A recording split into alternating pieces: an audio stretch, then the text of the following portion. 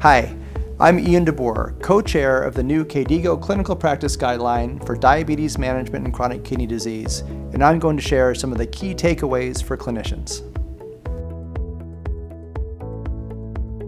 An integrated, team-based approach to patient management should focus on regular assessment, control of multiple risk factors, and structured education and self-management to protect kidney function and reduce risk of cardiovascular complications.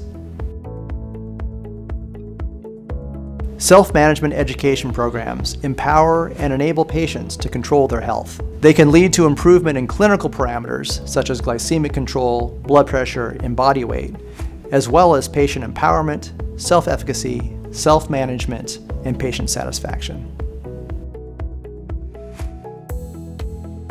Concerted health systems approaches are needed to identify patients with diabetes and CKD, to connect them with appropriate physician and non-physician providers, and to institute optimal team-based management. There's not enough data on optimal management of patients with kidney failure treated with dialysis or transplantation, and research on this population should be a focus of future studies. In particular, we need more high-quality evidence on lifestyle interventions, pharmacologic therapies, and health systems interventions from randomized clinical trials. Thanks for watching.